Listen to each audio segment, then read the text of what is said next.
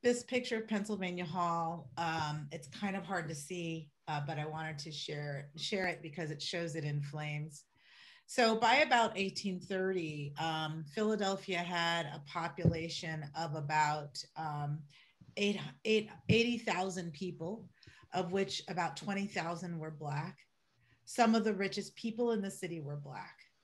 And Philadelphia was a prominent center of Black political, religious, artistic, and economic thought that was very well established by this time, centered at 6th and Lombard.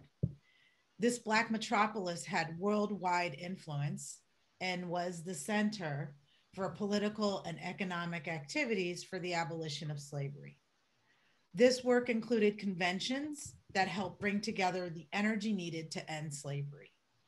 For years, this rich Philadelphia Black community and abolitionists worldwide worked to fund and build a beautiful convention hall that would be the place where people fighting for freedom could meet safely.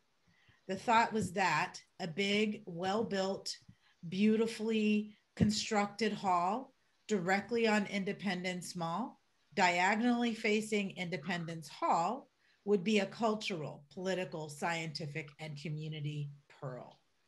With pride, a 3,000 seat hall opened on May 14th, 1838. 3,000 seats, very large building. To give you an idea of the scale, if you've ever been down to Independence Mall and you've seen the Second Bank of the United States, that's about the same size as Pennsylvania Hall.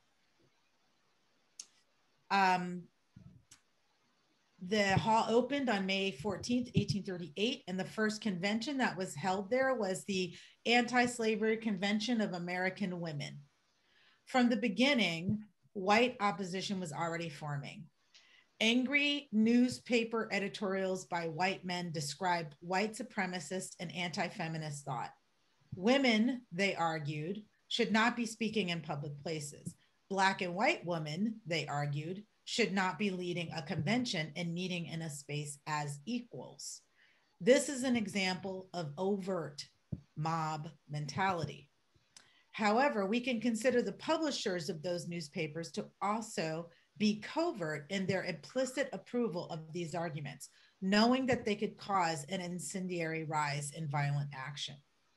Soon it became clear over the course of several days that despite the stature and location of Pennsylvania Hall, white supremacist mobs would be a mortal danger even in that space. The mob had gathered outside the convention from opening day to provide a physical threat to the participants. By May 17th, the convention was forced to end early as a mob of thousands hurled rocks and bricks through windows, raining glass shards down on the participants. White women linked arm with Black women in long lines as they left as these stones were being hurled at them to prevent Black women from being attacked by this mob.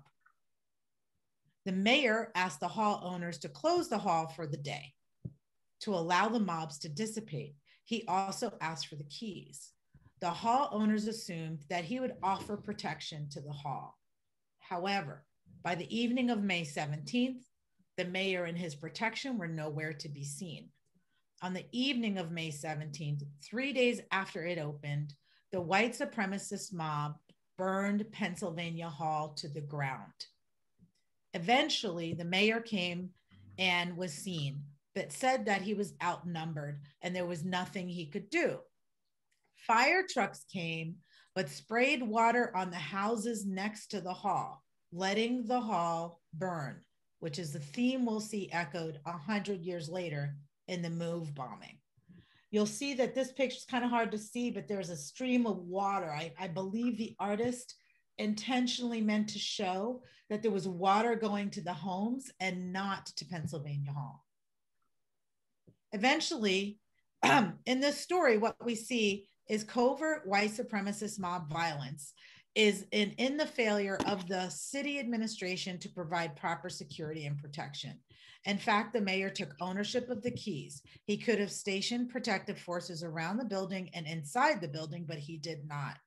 One wonders if he was complicit in a covert way. newspapers. Sorry. And I think that's all I have to say about Pennsylvania Hall. And it's just sad that it was destroyed. I think it could have become a pearl, a hat, a feather in the hat of Pennsylvania's architectural marvels, and an honor to the freedom and the work of people who worked for the freedom of Black people in this country.